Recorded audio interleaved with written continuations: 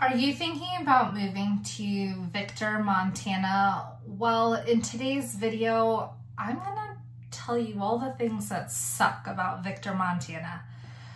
Let's get after it right now.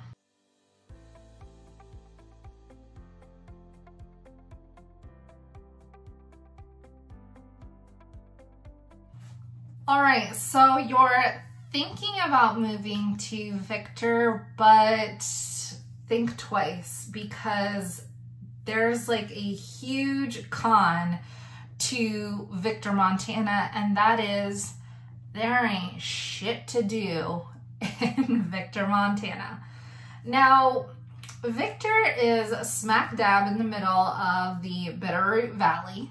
So you have Florence and Stevensville and Lolo up north, and you have Hamilton, Darby, and Missoula down south. Now, while Victor is close to other towns that have cooler things going on, in Victor, there ain't shit to do. So, I mean, there's nothing to do.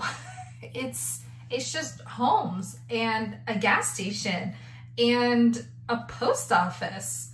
And then they have a really small like health center. That's it. I mean, they had a really nice restaurant. It didn't even last a year.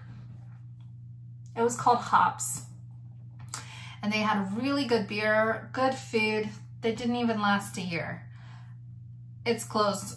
I mean, you can hop on the highway, Highway 93, and take about 40 minutes to get up to Missoula. And it's a pretty easy drive. The views are gorgeous, so you're not gonna get bored at all. And then the same thing, 30 to 40 minute drive down south to Hamilton. But in Victor, there ain't shit to do.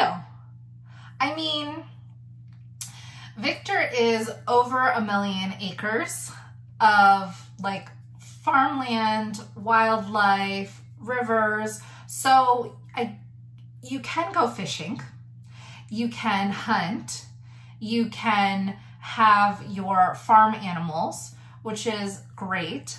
But when it comes to like socializing, like you'd have to go to somebody else's house, or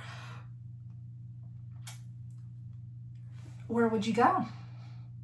There ain't even a supermarket in there.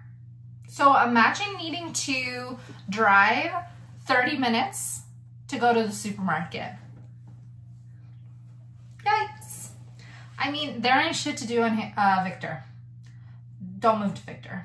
Unless like you're okay with being kind of secluded. It's a small town. Everybody knows everybody.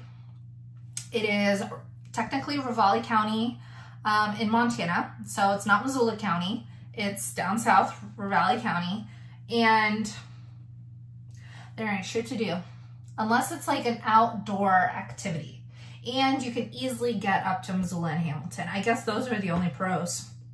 And like you have space in between the houses. I mean, there are some houses that are close by to each other, maybe an acre each. But the other homes or the land for sale, they're bigger plots of land. They're bigger, lots more space in between you and your neighbor.